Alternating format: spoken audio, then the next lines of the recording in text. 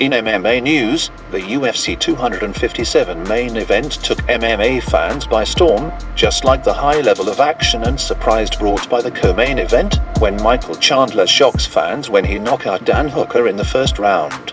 Conor McGregor and Dustin didn't fail their fans after a good fight. However, it wasn't a good comeback for the Irishman when he got knocked out by Dustin Poirier in round 2. Conor McGregor lost to Dustin Poirier via TKO, and after 6 years Dustin successfully took his revenge. Poirier attacked McGregor's leg to kick off round 2, while McGregor's punch accuracy continued to impress. Poirier took the shots well and stayed busy, and after stunning McGregor with a left hand against the fence, he unloaded with both hands, ultimately dropping the Irishman with a right hand. Another big right hand followed, and referee Herb Dean stepped in, stopping the fight at 2:32 of round 2. Before the fight, Conor McGregor said in an interview that he will knock out Dustin Poirier in just 60 seconds. When I talk, I speak fact. Oh, he heard him. I visualize a first round stoppage. Conor McGregor is for real. I like Dustin. I think he's a good fighter.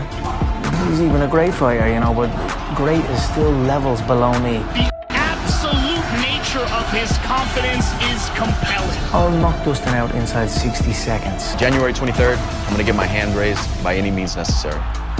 Maybe he was so confident that he can do the same thing a year ago and underestimate his opponent, but what happened is, it was totally different cause he was the one who got knocked out.